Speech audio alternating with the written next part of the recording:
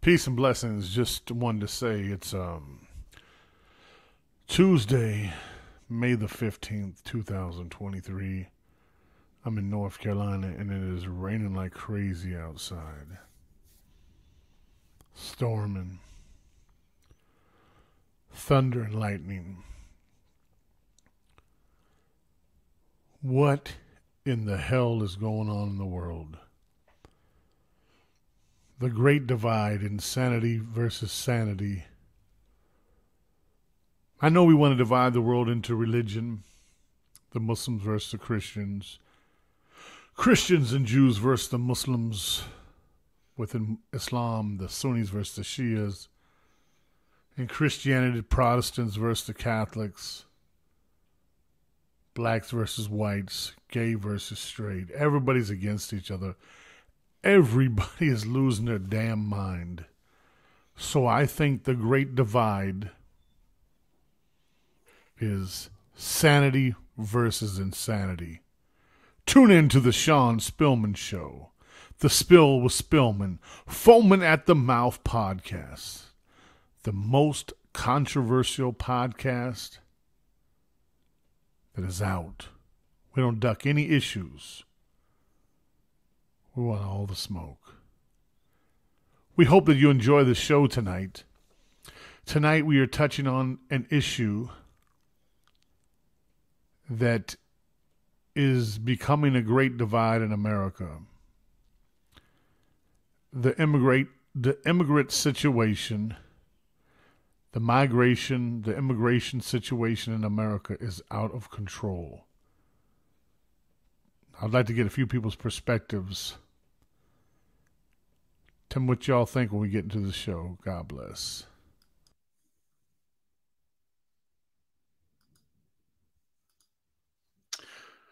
Well, that was my thoughts earlier. I've watched probably about 30 videos on this topic. I was going to go live, but I'll wait to do that with the panel probably this weekend. I will say, in all the videos that I watched from the conservative twins, which are the Hodge twins, the Hodge brothers, to Anton and his great morning show, there were a lot of points that were made that I thought were very perfect. So what I'll do the next 10 minutes, 15 minutes is really look at Anton's video and just give my critique of his critique on the situation.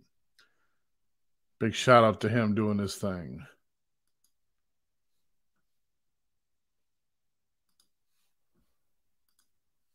Speaking of feelings, shout out to Chicago. Shout out to Chicago. Currently, what's happening out in Chicago is the black residents in those neighborhoods are pissed. They are pissed. The white residents in those neighborhoods, because it's a lot of poor whites out here. I know y'all don't believe it.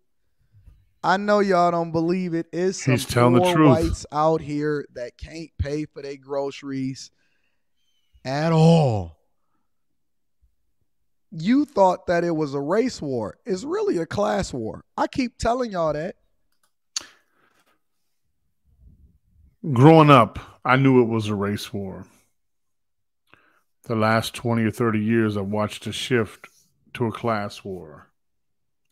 I totally agree with him that this whole subject, not to get off the subject, about white privilege. Of course, white privilege at one time existed in America.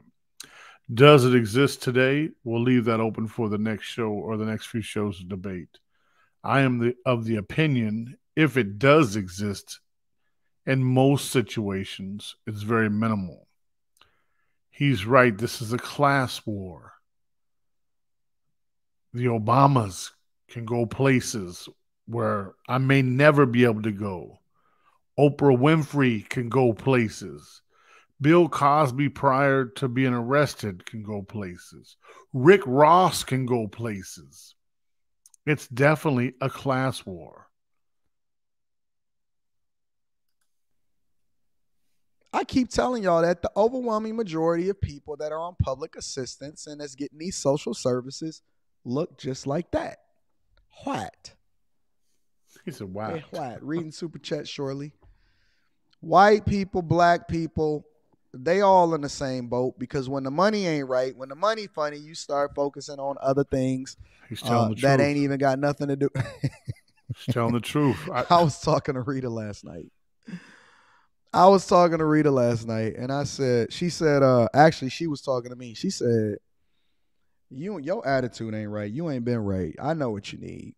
And that's code word for she want to have something sexual done to her, right? She want me to bust it down. Listen, we grown. The kids are supposed to be in school, right? If they ain't at school and they watching this, then that's your problem as a parent, as a responsible adult. She says, I know what you need. I know what you need. But it's funny because we got this running joke, right? And the running joke is when people money ain't right, they start focusing on all the other things and everything becomes so big. People get pissed because you left the toilet seat up. Some kid's bike is in the same spot that it was every single day prior to that. And all of a sudden, when you pulled in, you got pissed because the bike was in your way and it should have been out of the way and it should have been there. You get irritated at the dumbest, smallest things, boy. All of a sudden, your kids' grades ain't high enough because your money wasn't right when you came in. When you get irritated, everything start looking weird. That Everybody is the start getting pissed. truth. You start holding people accountable. Man, let me tell you, I was so tired the other day. I held Rita accountable for the dumbest thing ever. I was like, listen, I just need you to think ahead of it before I even get to it. She was like, what? She was like, well, I said, I don't understand why you didn't force. That's crazy. He's talking about that. I'm assuming Rita is his wife. The other day, I said I was so irritated. I was so tired, and I tried to be a gentleman, but I really did the same thing to my wife. I was exhausted, and I took my negative energy and put it on her, and almost asked her to be an alpha male, not understanding that certain things are my responsibility. And she does a wonderful job. I'm blessed to have her, and I hope she's blessed to have me. But I asked her to jump into a nature that's not really hers just because I was exhausted. You know, adulting and being a man can, a responsible man can be very tiring. See that it was going to happen before it even happened. She was like, I don't even know what you're talking about. How could I foresee what is going to happen? I said, don't worry about it. I'm going to go home and take a nap. She said, I know what you need.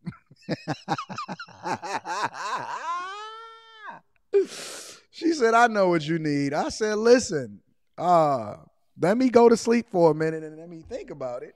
And then we're going to come back to this conversation. I came back. I said, you know what? My bad. I got to handle this a little bit differently. I'm a little wound up right now. You know what I'm saying? Facts. 100% facts. I did. I came back and I apologized. I said, listen, my bad. My bad.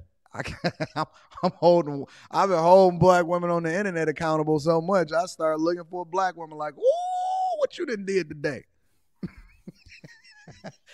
And no, I was not evil. I just got off a flight. I was tired. I hadn't slept, and I had some business to take care of. But we good now. We good. We good. We good now. Shout out to my wife that understands me, understands what I need before I need it, and give me what I need in order for me to sleep well. You know what I'm saying? That's the purpose of a wife. Stay peaceable. Deal with me according to what I need to be dealt with. But anyway, let's get into Chicago, ladies and gentlemen. Chicago residents is going through it right now. And they're going through it because y'all new mayor that just so happens to be a man and is worse than the outgoing mayor of Mayor Lightfoot, I believe it was. Let me look it up in Chicago. I hate to Lori Lightfoot. Wow.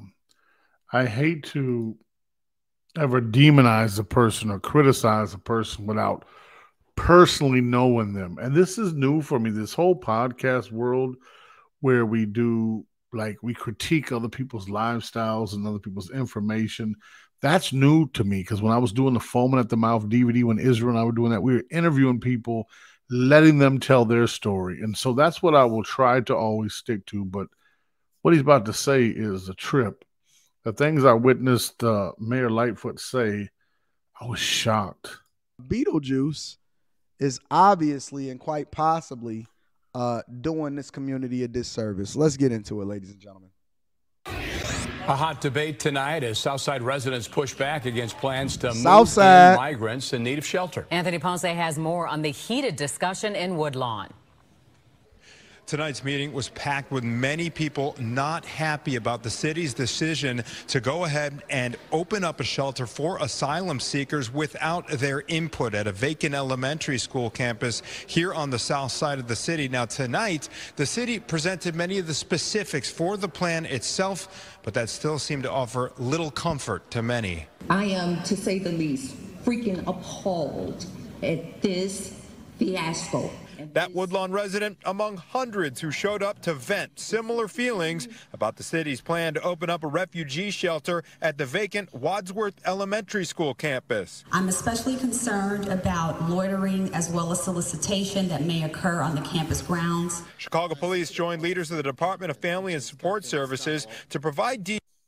Facility, the 11 p.m. curfew, the 24/7 security, the no drugs or alcohol policy, and the process for residents. Now, let me ask y'all a question as we listen into this, right? As the city of Chicago, which is obviously in flux. I mean, the city of Chicago is in flux, and Chicago is not alone. New York went through the same thing. There's a lot of things happening. Can you imagine? Can you possibly imagine that they are allocating money and resources in order to house immigrants in a migrant shelter, provide them 20? Now, you can't even get security in your own neighborhoods. You can't even get a police officer to show up because the community is not really even participating in their own success. Think about it. You had an overwhelming majority of the people in the south side of Chicago show up to the community meetings. They don't show up to a parent-teacher conference. They don't know who they county treasurer is. They not at the regular meetings. But the one thing is for sure, and two things is for certain. Y'all voted this mayor, city council members, all of your elected officials. It's your fault. This falls on nobody's shoulders except for the people in the community. Thank you, AP313. Definitely going to be reading that super chat shortly. This falls squarely on the shoulders of the people in the community. This is one point where I would disagree with him and digress in another direction, or I'm sorry, move in another direction. A lot of times politicians promise stuff that they don't deliver. They say what they think sounds good to their constituents, right? This is where me and the gentleman Anton probably disagree. I don't necessarily know if it is their fault. I haven't done enough research. The conservative twins say the same thing. It is their fault. This is black people's fault in this area for voting Democratic, voting in Democratic policies and stuff as such. However, even on the right side, the Republican side, there's all kinds of people that promise stuff to people and they change up. Just my 2 cents. How many times do we hear about the fact that people don't show up for the local elections, but they show out for the national elections? The national elections don't even have even a remotely as much impact as the local elections. But then when people want to get pissed, then they want to have a reaction instead of being proactive and doing the thing that's in their own best interest. Now that they're running in the Victim Olympics, everybody is concerned. They want to voice their thoughts. They want to start thinking about it. They want to have a conversation because they about to put a migrant shelter. And let me tell you what's going to happen. Y'all want to know what's really going to happen? I'm going to tell you the uncomfortable truth, right? They're pouring millions of dollars into revamping an abandoned high school, and continue to bring migrants over into the city. Here's the truth. Here's the skinny. One of the things that I look at on a regular basis is I do research. I do research every day. Sarah, don't be salty. Don't be salty, Sarah. It's your turn. And you know what's so funny, Sarah? I'm actually doing a Detroit story right after I do the Chicago story. So don't worry about it. We an equal accountability smoke giver. We going to get there, okay? So don't feel salty. Don't do that. You doing the same thing that a lot of these modern women is doing, Sarah, and I don't usually see that from you in the chat. Sarah is saying, well, what about your city? No, we going to focus on your city right now, Sarah. Now, here's the thing, though. One factor that goes into it is that you got people that refuse to embrace their truly conservative feelings and thoughts and the ways in which they live their life. And so what happens is they embrace the same voting patterns, even though it's not in their best interest. Now, another factor that goes into it is that there's a mass exodus. A mass exodus from Chicago. Chicago is one of the cities in which is losing residents at an exponentially higher scale than other major cities and states in the country. And so what you're seeing happening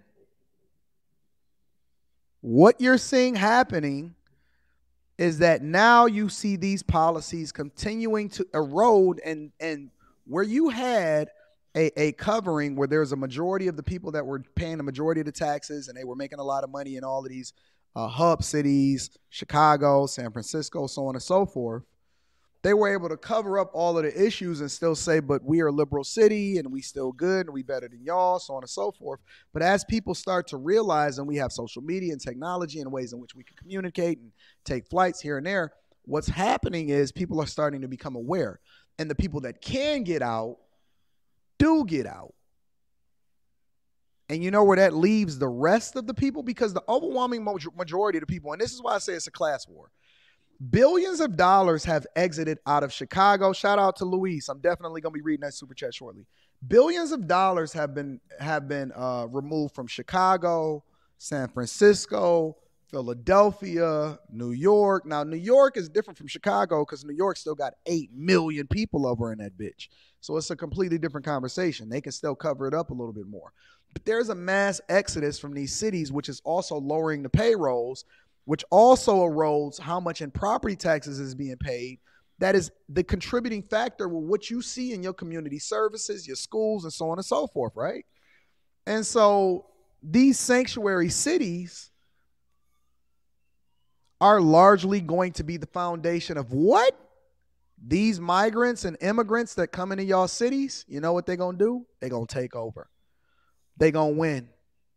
They're going to win. They're going to wash y'all. So while you sitting here begging for people to do stuff for you, these people going to come in here with nothing to lose. Wow. Wow. Profound. Out of the mouth of an intelligent black man, he says they're going to win. They're going to beat the black community. We witnessed that in Winston-Salem. We witnessed that almost anywhere we go where the Latinos have a large influx. They are like the black community of the 60s and 70s, and even, I would say, in the 80s. When I was growing up, black people were doers. Black people were builders. Right here in Winston-Salem, North Carolina, if you look at Winston-Salem State University or the black churches, or during segregation, black people built their own buildings, their own universities, their own hospitals. That's a whole nother story in itself, and why my opinion of why that is no longer like that. However, the Latin community, the Latino community, is a diverse group of people coming from Venezuela, Honduras, El Salvador, Mexico, all over. The thing that they still have in structure that a lot of Americans don't is they have a hard work ethic and they still have family. Now, of course, when you see second and third generation, people becoming Americanized, that will change. Why do Americans, i.e., in this situation, Black Americans, complain? Why don't they get up and do something? Pool their resources together. How long has the Honorable Minister Louis Farrakhan been talking about this? This is not a time to beg people for what. Just do it. I tell anybody, whatever you want to do in life, just do it. Stop making excuses. But it is, to me, it is, I would say, America's always had issues. But to me, from my own eyes, my own experience, this administration, and I'm neither on the right or left, I'm more about issues. This administration, I have never in my life watched an administration that I think does things backwards as hell. Now, on the human spirit, I love my Latin brothers and sisters that are coming from all over the world wanting a better life. I think everybody should be entitled to a better life. Now, the little math knowledge that I have, who's going to finance this? Why aren't the countries that these people are fleeing from, what is their responsibility in the equation? Can America handle another 100 to 200, 300,000 immigrants? Can we? Where to house them? How do we vet people? How? It sounds easy just to say, let them in, let them in. The human side of me, I watched that Netflix series and it broke my heart to see families separated. It really does. But at this rate, this is a great divide. I thank you for checking out the Great Divide series. This is part one of the immigration crisis. The Great Divide, to me, for me, it's based on insanity versus sanity.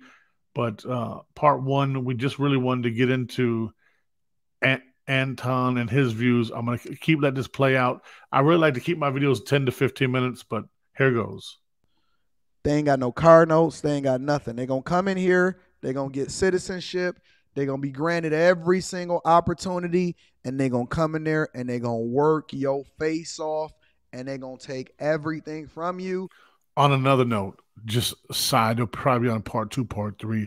I was looking at some old laws that were passed. I believe it was H-85 back in the day in Alabama. I think probably 11 years ago, something like that, where they were trying to get the immigrant workers out. And they were passing laws and they were arresting them, and ICE was arresting them, and they all fled. And the white folks had to get back in those fields. Man, they would last 2 to 3 hours. 2 to 3 hours. Most American people don't understand what hard work is. I have a tree business. I have a tree company. The people that work with me and for me and myself, we work hard. And there's really no difference in our work ethic and the Latinos that do tree work, because we go get it. It's because we have a work ethic. At one time I didn't. So that was, I wish I can show that clip, but I'll do that next time. But let's let him finish. I'm over pushing my time. Here goes. And then you're going to be sitting here talking about how you still need reparations. And this is the truth. Ed Hill says NY is a sewer.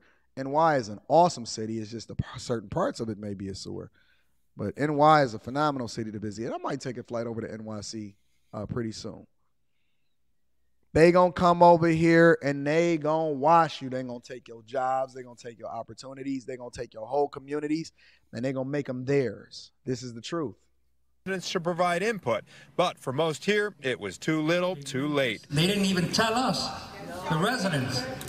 They did not tell us. Look at this white man. Look at this good white man over here with this leather jacket and a hoodie on. He fit the description of a man that can't move out of. I'd beg to differ with him. I think that's a light-skinned black man. Let's go. Can't move out of Chicago. He don't make that much money, I guarantee you.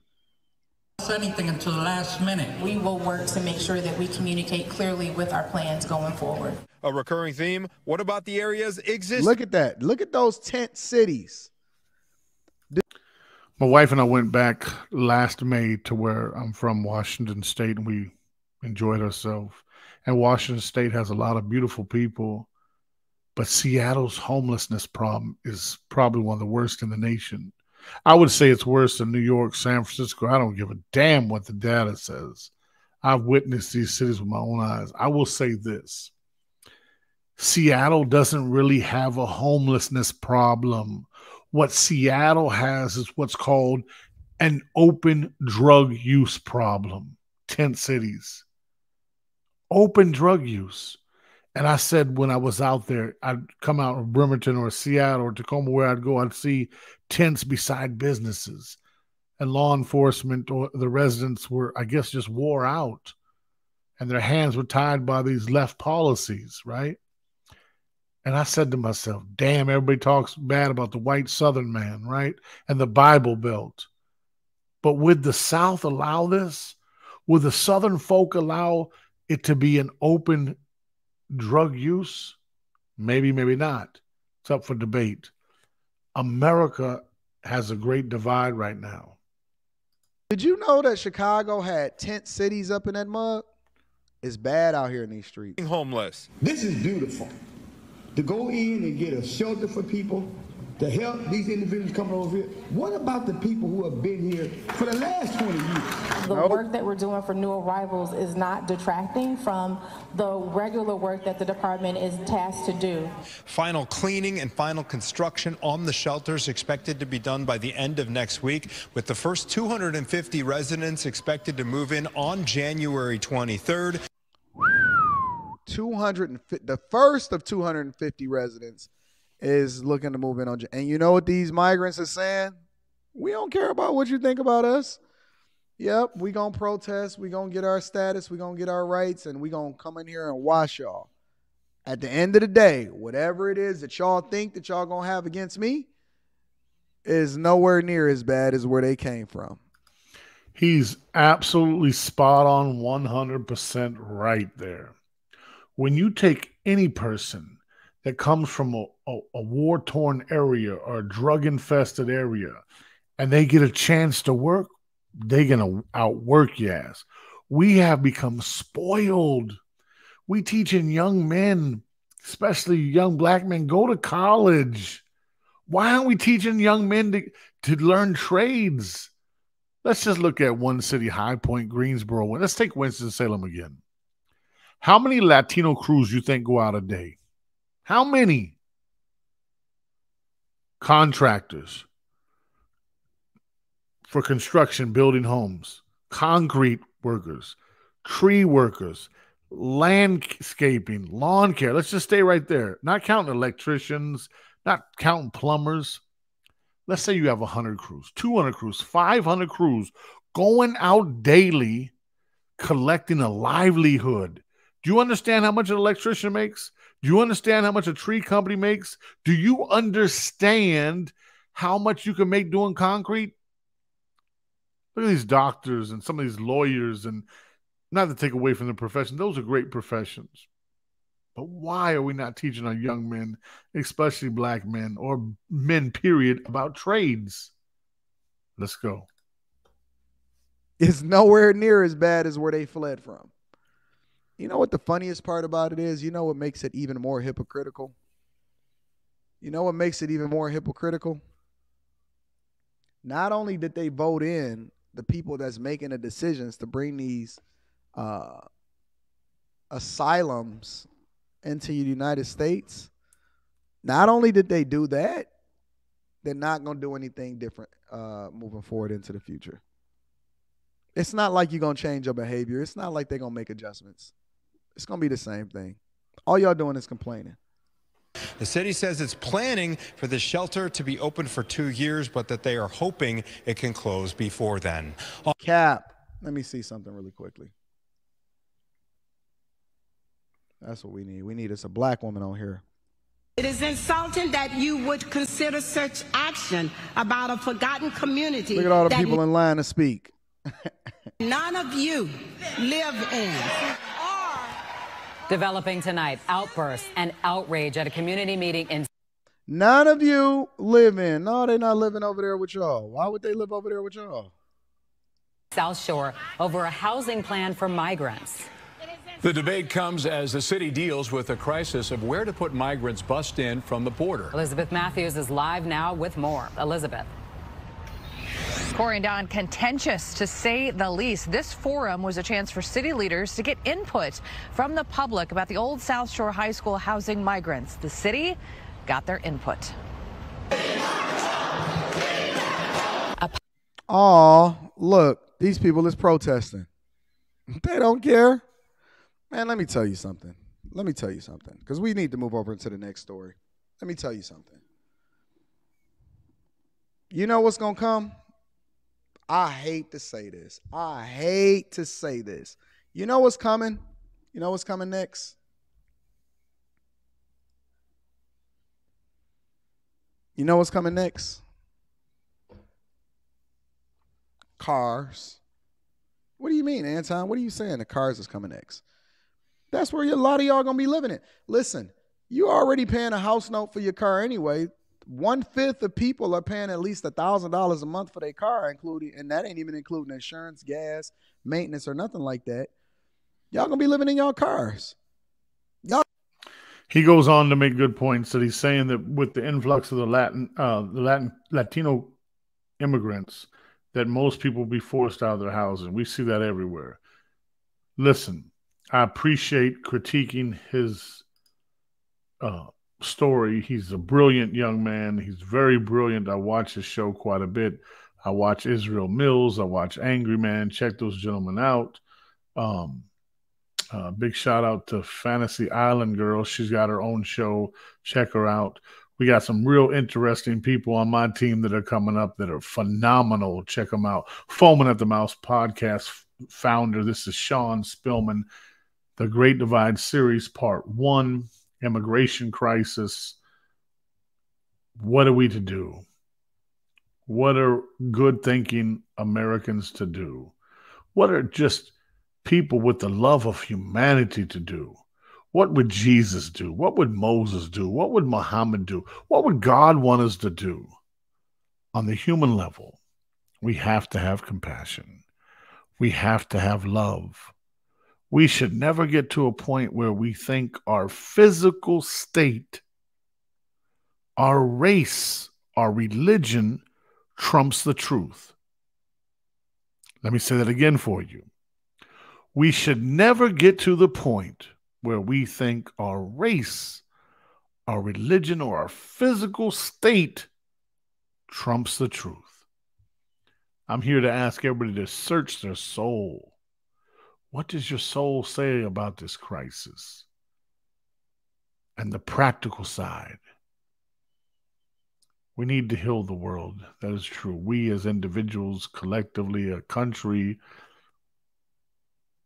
we need to help each other. But how do you help millions and millions and millions of people coming in when we don't even help our own? And when I say our own, I don't mean race. I have spoken the last few days to a lot of Latinos who are concerned and scared about the immigration problem. Some of them have businesses, or most that I spoke have business. One gentleman said that contrary to popular belief, the Latinos are not united.